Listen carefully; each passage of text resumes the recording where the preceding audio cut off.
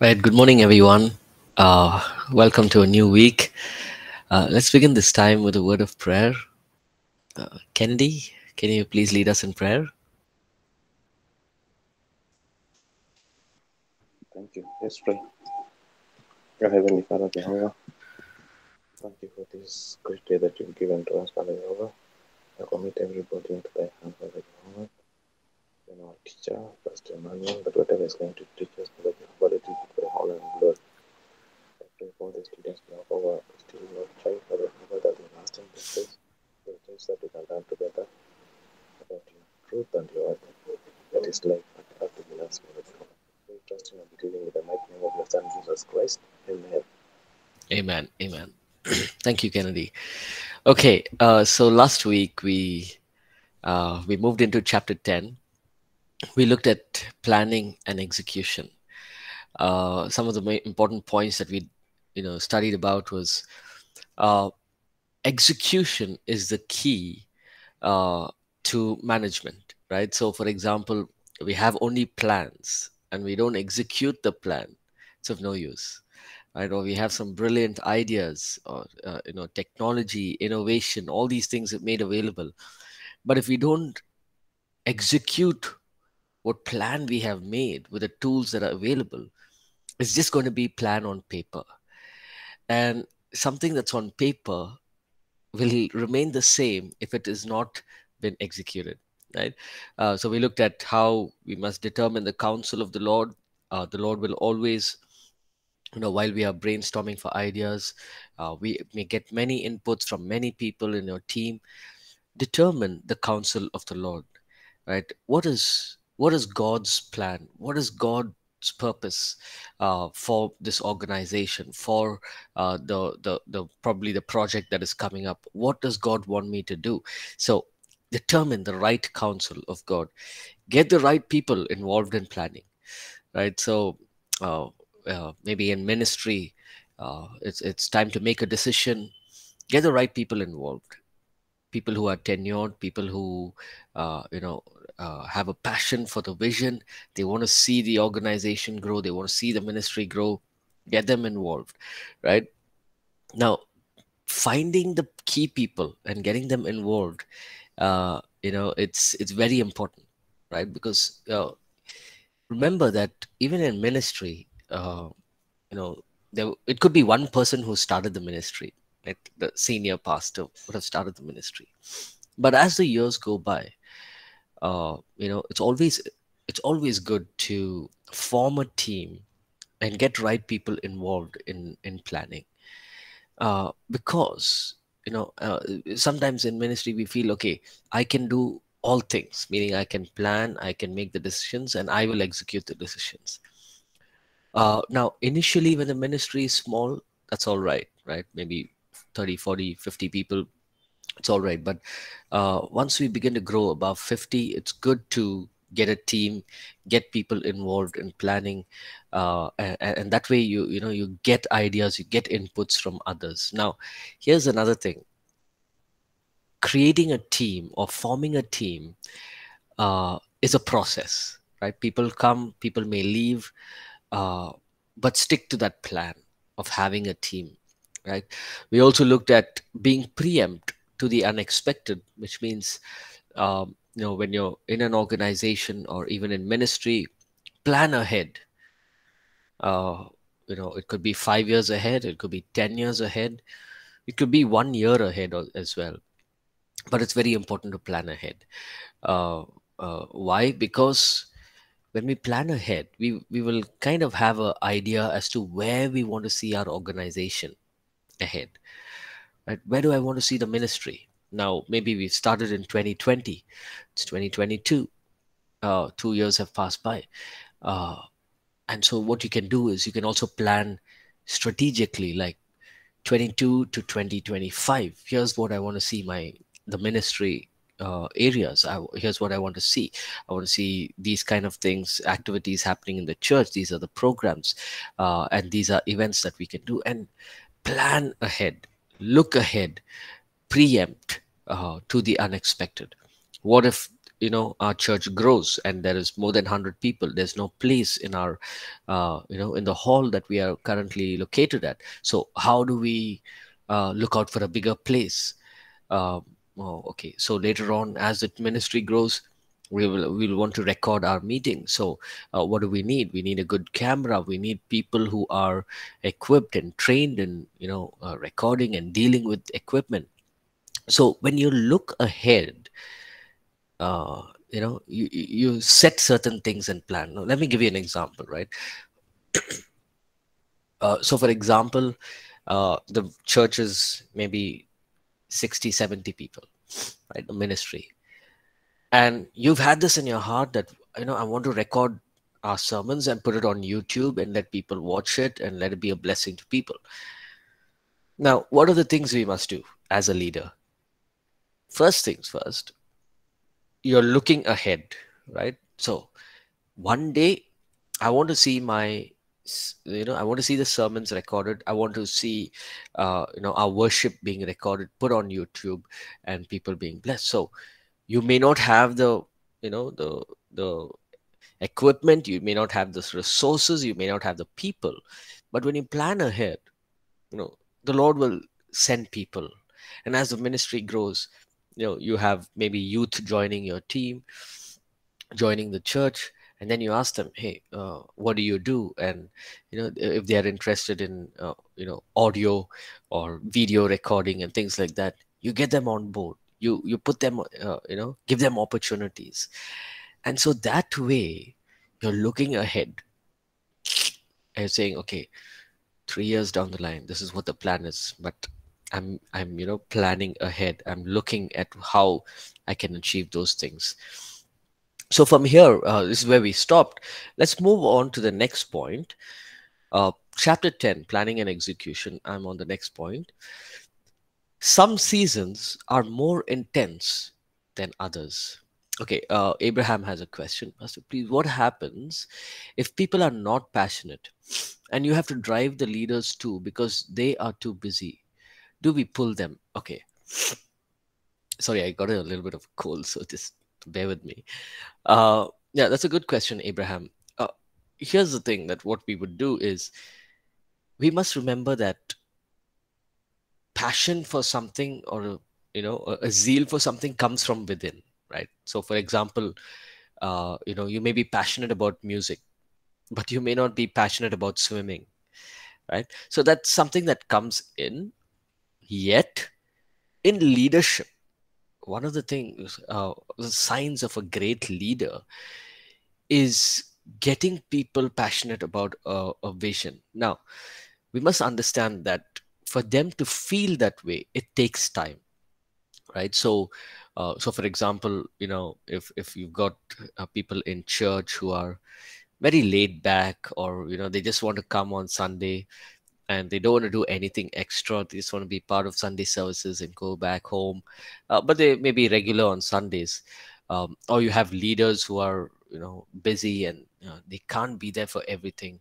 um, we don't pull them down. Like, we don't say, okay, because you're not able to come, I can't give you this responsibility.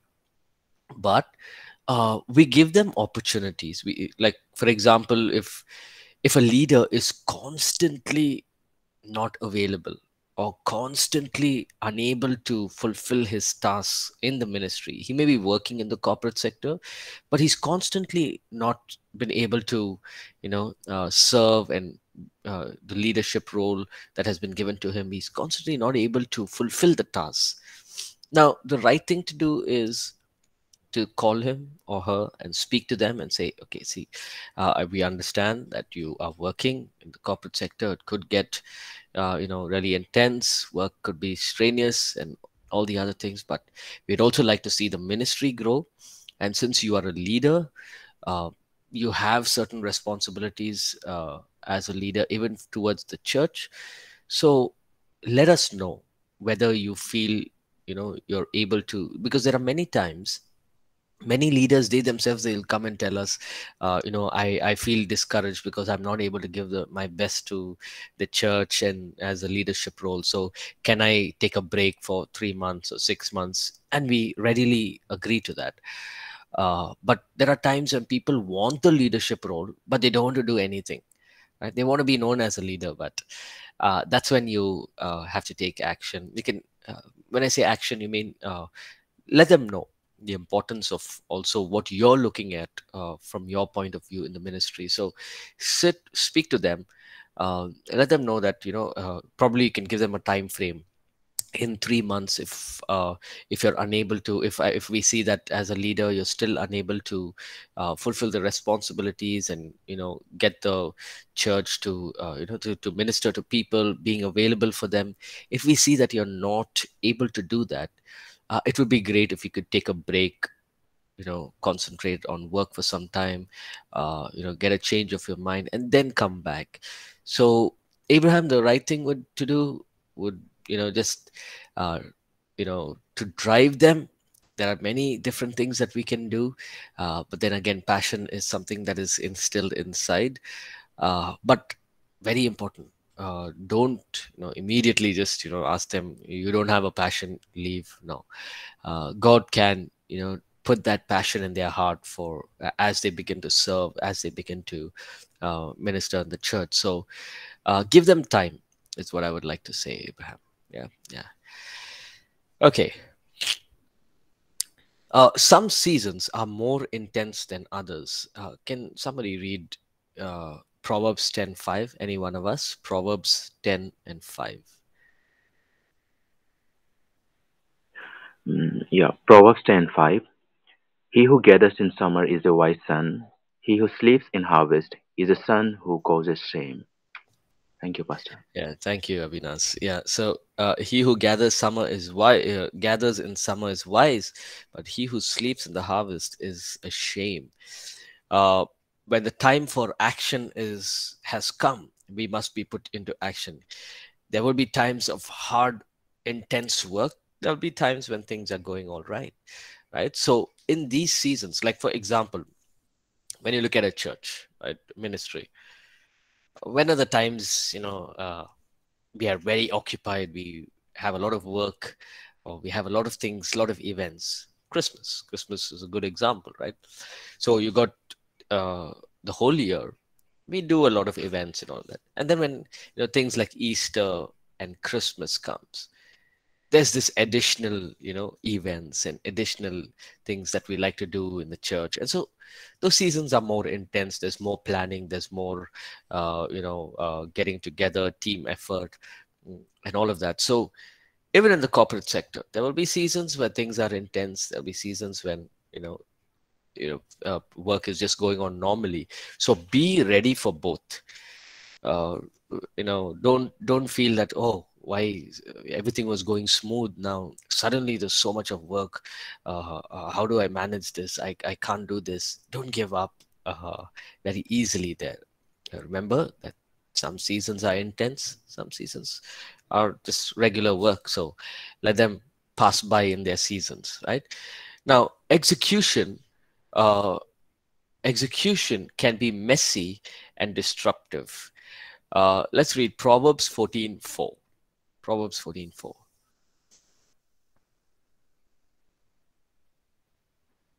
Proverbs chapter 14 and verse 4.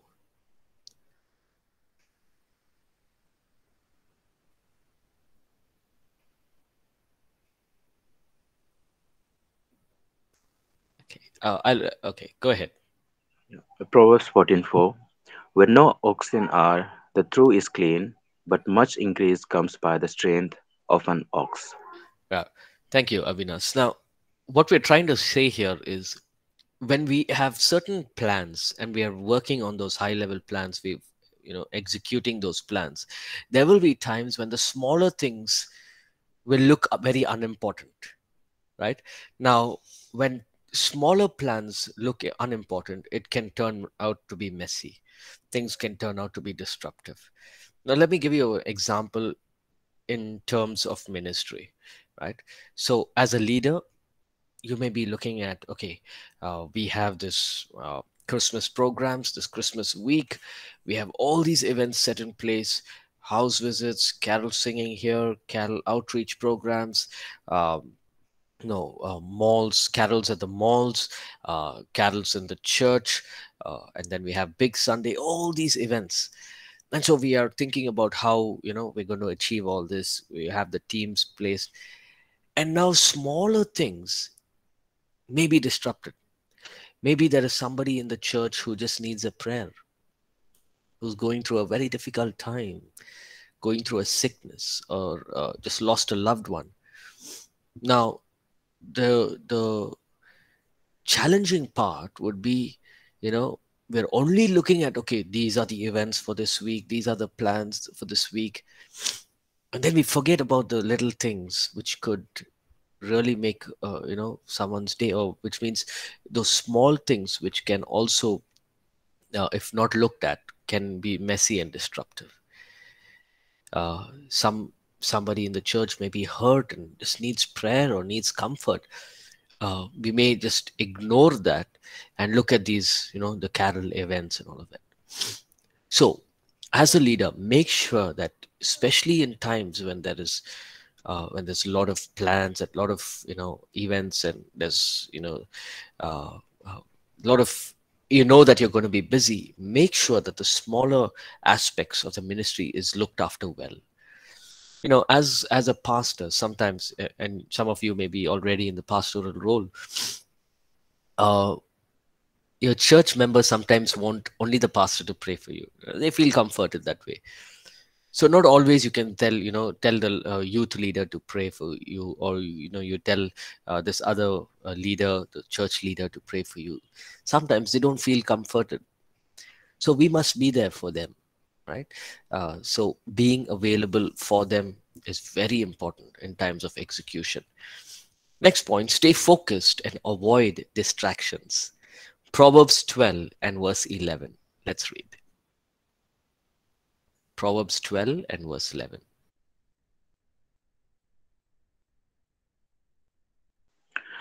Proverbs 12, verse 11. The one who stays on the job has food on the table. The witless chase whims and fancies. Yeah. Thank you. Thank you, Avinas. Right. The witless chases whims and fancies. The word whims and fancies means they go after things that have, they're not focused, right? To everything they feel they want it, right? Now, focus is a very integral part of execution, right? And I believe that when you have focus on specific goals, you will be able to achieve it, right? Now, the problem is there will be distractions, even to the smallest, aspect of learning. It can be a smallest reason or the smallest distraction that can take us away uh, from a specific goal. Let's take this simple example, right? If we want to learn an instrument, example, we want to learn the guitar. Now, if you're focused on it, we start off, we take a couple of lessons maybe, or you feel, okay, we can just go online and learn. And so initially we can start it. Now, the key is to stay focused, right? We can very easily start something, but when there's distractions, it's easy to, so for example, you're learning the guitar. Initially, it's not going to be easy, right? There's a lot of things that you have to do. There's finger exercises, and it gets boring. We're not going to get everything, the chords right at the very first week, or it takes time. Now, what happens is we may get distracted. Oh, there's other options. There's, I can listen to music, I can go out and play with my friends, or I can visit other people, I can go for a drive, or I have other work to do, uh, and so there's a lot of other distractions. So for us to achieve goals, we must stay focused. right? Now I just gave the example of learning an instrument, because a lot of you know surveys say that 90% of people who take an instrument, they don't finish learning it. Why? Because they give up very easily. uh, and when we have a vision or a focus ahead of specific goals that we have set, we need to stay focused, right? What about, we've got these new year resolutions that we make. There are times we say, okay, I'm going to do this, and we don't do it, right? Or some of us may do it as well, so that's wonderful. That means we are focused. But if we don't, that means there are things that have come in, that has avoided us, these distractions that have avoided us to stay focused on our goals. As leaders, here's a very important point that we must remember: we need to stay focused, right? There will be people who will come and say, you don't have to do this, you don't have to do that. uh, and there will be, the enemy will come with all kinds of distractions. We have to stay focused as leaders. You see a goal, you set a goal, picture that in your mind. For example, some of you are probably learning an instrument, wanting to play in church. Have that picture in your mind. One day, I want to see myself leading the worship in church, right? And so when you see that in your mind's eye, you begin to avoid these distractions. You say, okay, I want to see this. This is a focus. This is a goal that I have. Or some of you want to see yourself as a manager or a senior manager. So you picture it. Stay focused on the goals. Now, it's also very important that, remember what distractions are and what distractions are not, right? Now, if you're planning something, you're preparing, or for example, you're training yourself in a certain thing that you have been, a certain goal. And if you have small children and they come and say, they're playing with you, don't chase away your children and say, no, I'm set my goals, you're a distraction. No, they're not a distraction, right? They are children. And as a parent, we need to be there for them, right? So we must understand what is a distraction, what is a non distraction, right? If there are times you'll have to go look after your parents, be there with them, go ahead, right? They are not distractions. They are people who love you, who cares for you, and it's our responsibility to look after them as well. When I say the word distractions, are things that are whims and fancies, right? They just don't profit anything in our lives. So avoid those distractions. Next point: don't just talk, act, but act on what is really important. Proverbs 14:23. Yes, could one of us please read that? Proverbs 14 and 23.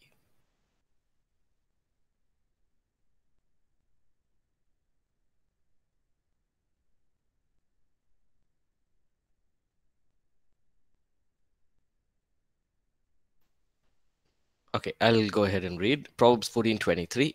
In all labor there is profit, but idle chatter leads only to poverty. In execution, action is very important. So action must be prioritized. That are so don't just talk about it, act on it, right?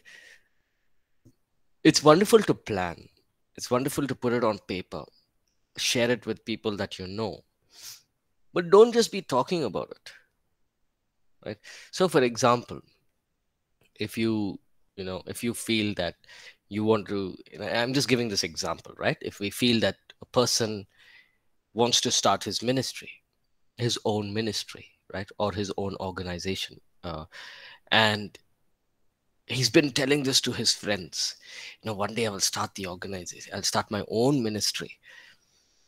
And so he's telling it to his friends, his family, his loved ones. Everyone are saying, oh great, you're going to do this, that's wonderful. And he gets inputs from people or other senior pastors, and people who care for him. They give him some inputs and ideas and strategies, and so he's got everything. But imagine he keeps talking about it. He or she keeps talking about it, but doesn't do anything about it. So what's going to happen after a year? They're going to ask, "Hey, you plan to start your own ministry? How's that going?" Oh, it's yeah, it's still on paper. Okay, so they'll say, okay, 2 years down the line, hey, you had planned to start your own ministry. What happened? Uh, no, it's not yet. Uh, okay, imagine 3 years, 4 years, 5 years down the line, people ask you, okay, so what are you doing in the background to make sure that you start what the vision that God has put in your heart? Not really. I'm sitting and praying about it. Now that means it's only talk. The Proverbs here in Proverbs, it says, in all labor there is profit. But if it's just idle chatter, there's nothing. There's not going to be any outcome out of it.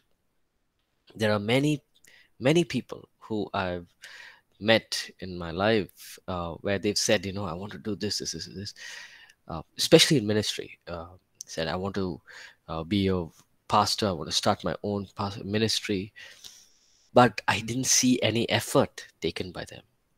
They would be at home just sitting and praying the whole day, or not doing any work, and their parents are upset about it. And at least, like for example, if just start a small group or a cell group, or go out on the street, start something small. And when you put your hands to the plow, which means when you put your hands to, God begins to bless. If we only have the plan and if we only talk, what can God bless? We can't, nothing, right? But if we plan and we put our hands to labor, God will bless that, right? So, one of the things that we do in leadership and as leaders is avoid idle chatter. Avoid it, right? You don't have to keep talking about things. Uh, uh, there are some people who say this, right? Hey, this guy only talks. I've not seen him do anything about it. He has big talks, right? But execution is nothing. I don't see uh, any of what he's saying coming to pass. Now that's an embarrassment. It's a failure from our side, right? So we must remember, um, don't just talk, but put our hands to the labor, right? Engage your team, because together everyone achieves more. Ecclesiastes chapter 4, verse 9 to 12. Yes, could one of us please read that? Ecclesiastes chapter 4, verses 9 to 12. Shall I read it? Yes, please, Rupa, go ahead. Two are better off than one because together they can work more effectively. If one of them falls down, the other can help him up. But if someone is alone and falls, it's just too bad because there is no one to help him. If it is cold, two can sleep together and stay warm. But how can you keep warm by yourself? Two people can resist an attack that would defeat one person alone. A rope made of three cords is hard to break. Thank you, sir. Amen. Thank you, Rupa. Yes, so the whole point that this writer here, Solomon, is bringing out is have a team, engage a team. Two people are better than one, right? And so we also talked about that, right? So in terms of planning, in terms of execution, when the ministry organization is small, you have to take matters into your own hands, right? So, but as the ministry or the organization grows, you have to get people involved, get a team involved. Remember that the greatest sign of a leader is not how many sermons he has preached or how many sessions of worship he has led. The greatest sign of a leader is how many other leaders he or she has raised up. That is the greatest sign of a leader, right? Because when we have a team, it's a joint effort. All of them come together, work together. Everyone takes ownership of the goal, of the work that has been assigned. Now picture this. Imagine you're a church of 200 people, and you have no leaders. Now, there's something wrong in that. Even if we are 50 people, you should have a few leaders in the church, right? That if we don't have leaders uh, in the church, and it's just one person who's, it's like a dictatorship kind of a situation, it's very wrong. It's always good to have make a team, form a team, even if it's two or three more people, right? I've shared the example in Mangalore. We were just 10 people, but we opened a WhatsApp group and had about 4 or 5 of them as integral part of planning and coordination, right? And even now that we're about 80 70 80 people right now, so we all get together, we plan, right? But it all started off when they were 10 people, right? 10 of us, 4 or 5 of them were in the, we got together, put our ideas together. And so we always feel that the church has grown, yes, firstly because God has brought people together. And two, what I noticed was the core team, the 5 of them who were part of this, the initial team, they were encouraged. They said, hey, now we are part of this team and we are involved in making decisions and planning for things in the church. So as a person who's in this team, I have to make sure that I do the best for the church. And I began to see a change in attitude. They were willing to come early, they were willing to share to people about events, worship evenings. They would bring people, uh, and they weren't doing that before, but now they were doing that. Even when times when there was the failure, when we have failure meaning we planned an event and we didn't expect the results as much as we'd like. So we all take responsibility, say, okay, this is what happened. I remember this one worship evening we had planned somewhere in the middle of 2018. That was, we were about maybe 20 people in the church. So we planned a worship evening, and we made invites, hundreds of invites, and we made the e-invite. We went on the streets, gave out invites to students and families, and we really felt that at least 2 3 families and a couple of students would come. And it was on a Saturday. And then the worship evening, it was about 5 o'clock, and I really, and our team, like all of us expected at least a few 10 15 20 people, new people to join us. But it was very sad, but there's only 2 of us. Only 2 of us were there. But we did the whole 1.5 hours of worship. We just prayed and we closed. uh, but then after that we did join together, and we decided, we talked about it. We thought, okay, what went wrong? Was it the timing? Was it the day? So we need to find out. So we began to call the youth. So as a team, we found out that Saturday is not a good day to have events, because Saturday evenings, Monday to Friday, students are busy. Saturday they have a half day, and they want to just go home and rest, because the entire week they have been busy in their colleges and hectic studies. And so we understood, okay, so Saturday is not a right day. So we came up with different kind of strategy. We all as a team said, okay, Friday evenings is a good day, because they finish on Friday, and they feel that it's a weekend, they will be willing to come. So we moved Saturday evening worship to Friday evening. And so we realized, okay, the college gets over at about 4 o'clock. By the time they come, it'll be take rest, travel, and come. So let's move the worship evening from 5 o'clock to 6 o'clock. So we moved it from 5 to 6. And then the next worship evenings, we started seeing a lot of youth coming. A lot of families started coming as well. So we realized, okay, it's because it was not one person's effort. We engaged together in a team. We planned. We all got inputs from different people, right? And then we all came up with this decision, and it worked, because we saw progress in the church. We saw that people were willing to come. spend time in worship, and eventually they began to attend church, and they were plugged into church that way. So engage your team. You may have a certain idea, but the other person may have a whole different idea uh, on achieving that same target or achieving that same goal, right? Different minds will have different strategies, so it's good to have a team. The next point is accountability. When things are going rough, when things are going tough, be accountable. When, especially when times, well, progress is reviewed, right?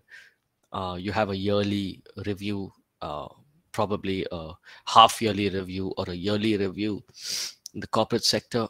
And if you're, if you are a leader, or even if you're working under some leadership, if you see that there's no progress, uh, own up, be accountable, right?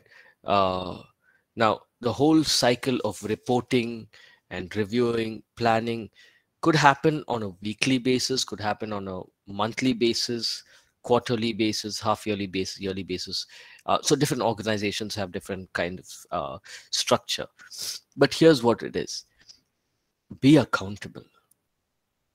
Don't give excuses. In the sense, if we are in the leadership team in the probably children's ministry, right?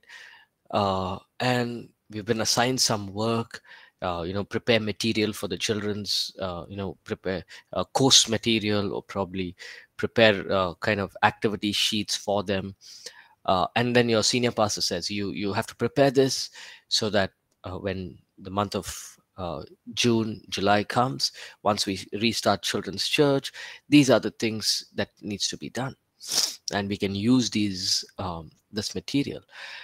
Now imagine you've been told 3 months in advance, but and we sit and we try on the last 15 days, we are sitting and trying to complete the task, and the task is not completed, it's just a half-hearted work, and we send it to our senior leaders, and they say this is not okay. Now during the review time, they say, these are things that were not done. Now don't give excuses, but be accountable. Say, yes, these are things that I should have done. Somehow I didn't do it. It was my negligence. Uh, but can you give me another opportunity? This time I will. And in ministry, usually they give, there's grace, they give you an opportunity. But in the corporate sector, we don't know, right? But the safest thing to do is be accountable. Even in the corporate sector, if it results in something that could be drastic ahead in the future, it's all right, but it's always good to be accountable. Say, okay, yes, I should have done this, but I didn't. And mostly 9 out of 10 times, if you are accountable, a good leader will always give another opportunity, right? They will not just ask us to leave and all of that, right? So when the going gets tough, be accountable, be accountable to the organization, to your leaders, to the people around you, and be accountable to your performance. It's very easy when we think about ministry, to just take it as it is. And I think when we think of ministry, we need to raise up our level, right? We need to stop thinking that, okay, it's all right. God is there. God will do everything. No. Sometimes we have this saying, right? Oh, God knows my heart. Uh, God knows why I'm doing this. You may not understand, but God knows. So all that is good. I mean, God knows everything, but God has also set, leaders above us, because we need to be accountable to them, right? There were people whom I know of who said, I'm accountable only to God. God knows my heart, and so I will. Now that would be the wrong thing to say, right? God has placed leaders among us.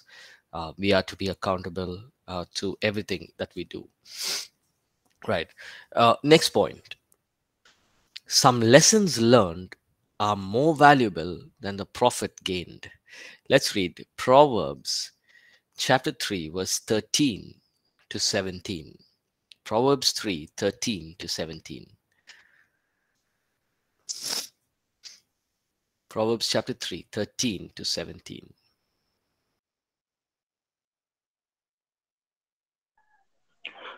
Proverbs 3:13 to 17.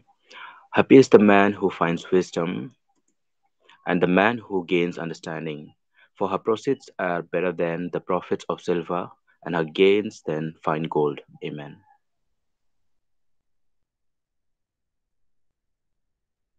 Pastor, you are muted, I think. Sorry, it's 13 to 17. Verse 17, till verse 17. Sorry, Pastor. Yeah. No problem. Go ahead. Yeah. And the 15 says, she is more precious than rubies, and all things you may desire cannot compare with her. Length of the day is in her right hand, and in her left hand riches and honor. Her ways are ways of pleasantness, and all her paths are peace. Amen. Amen. Thank you, Avinas. So now the process of execution is a great teacher. Right now, I'm sure all of us have a story where we can say, hey, this is a lesson I have learned. Probably I learned it the hard way, or I learned it, just watching people. I learned this lesson because this person did something, and it went. The outcome was disastrous, and so I learned I will never do that, right? And so in life, we all learn lessons, right? It's a great teacher, right? Something that we, sometimes we fail, or we fall down in a certain area in our life, and we learn a lesson when we say, I wish I didn't do that, but I know that going ahead I will not make the same mistake. So the experience and lessons from each strategy is invaluable, right? So we more than success, this the lessons that we learn is so valuable because we are learning it on our own. It's not on paper, right? It's not something that you're reading and you're you know putting it into your life. No. When certain lessons we learn in our life, that is more valuable than profit gained. Make a note of times when we have failed. Make a note of it. Write it down. Write down times when we have succeeded, times when we have failed, times when things were very difficult, yet those lessons, those seasons taught us lessons, right? Make a note of it, and learn from both the positive and from the negative, right? And especially in ministry, we'd love to say this. We will all go through challenges. We will all go through positive, negative. There will be things that work out, things that don't work out. Learn from them, right? Now, if we don't learn from them, the Bible teaches us that it is, uh, you know, uh, it's like digging a pit and we ourselves falling into it, right?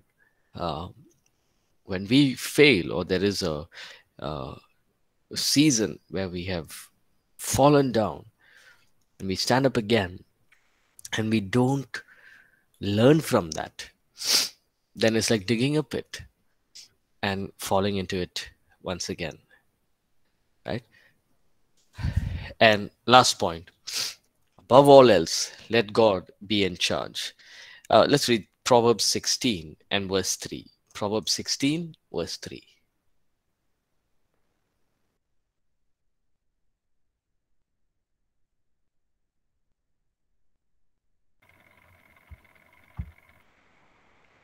Proverbs 16, verse 3. Put God in charge of your work, then what you have planned will take place. Yes, thank you, Christopher. Yes, put God in charge of you. This message translation is really nice. It says, put God in charge of your work, then what you've planned will take place. Commit your plans to the Lord, just like point number 1. Commit your ways, your plans to the Lord, trust in Him, and know that He shall bring it to pass. Right? When God is in charge of your work, God knows how to make things come to pass. When we trust in Him, even when it looks like an impossibility, He will bring it to pass. Right? So even as God is teaching us many things, right? It could be a small, a small role that you're doing in your church. Commit it to God. Say, God, help me to do well in what has been assigned to me. Remember, the Lord Jesus taught us to be faithful in small things.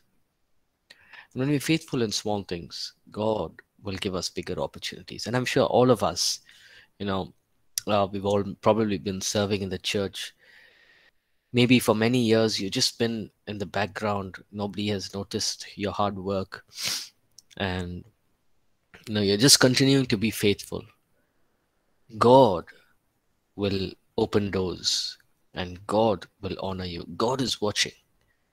Right? So don't be discouraged if people don't call you on the stage, clap for you, or people don't, recognize you. It's all right.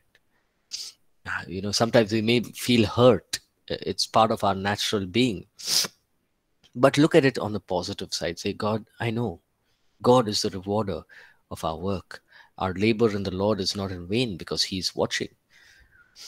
So even if it's something as meager as cleaning chairs, or setting up the book table, nobody may see us doing all these things. But trust in the Lord, and He will make things come to pass. He will grant us the desires of our heart. Right? So we'll stop here. We'll pick up from chapter 11 tomorrow. Any questions? Any thoughts?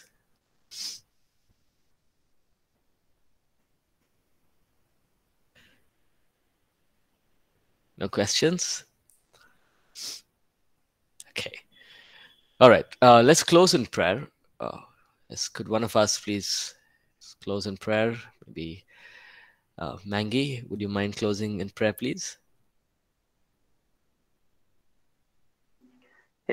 Yes, Pastor.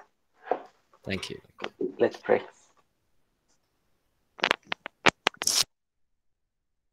Heavenly Father,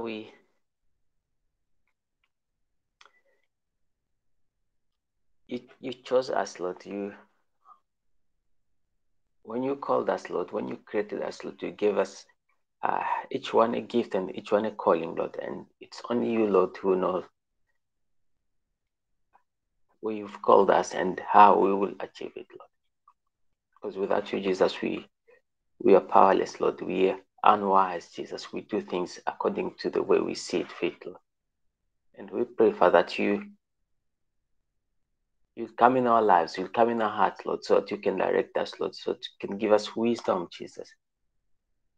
How to plan, how to carry on project, how to start ministries, Lord, how to do everything that you've called us to do, Lord. And we pray, Father, that you have all the glory and people will see that your name will be glorified, and that's only you are the only way, you're the only truth and the only life, Lord. And we will be example to not only people in our churches, Lord, but people in the world, Lord. We thank you, Father. Thank you for your grace, and we thank you for your Holy Spirit that will guide us. In your mighty name, Lord, we pray. Amen. Amen. Thank you so much, Mangi. Thank you, everyone, for joining. Have a great day ahead. We'll see you tomorrow. Bye now. Thank you, Pastor. God bless you. God bless. Bye.